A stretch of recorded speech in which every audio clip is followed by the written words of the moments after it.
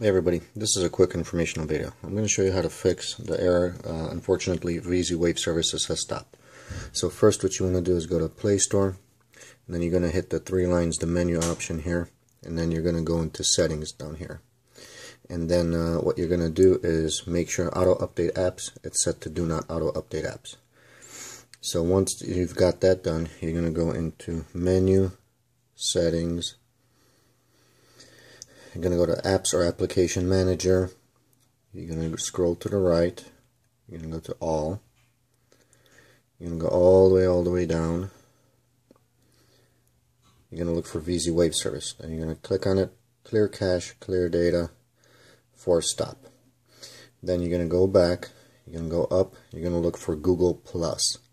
For some reason, it's the Google Plus update that's making that error pop up anytime you reboot the phone. So when you find Google Plus, let me just find it here. You're going to tap on it. You're just going to do Clear Cache, Clear Data, Force Stop, and then uninstall updates. You're going to hit OK, so it replaces with the factory Google Plus app. And now, if you're going to restart the phone, no more error message. Hope this helped. Thanks for watching.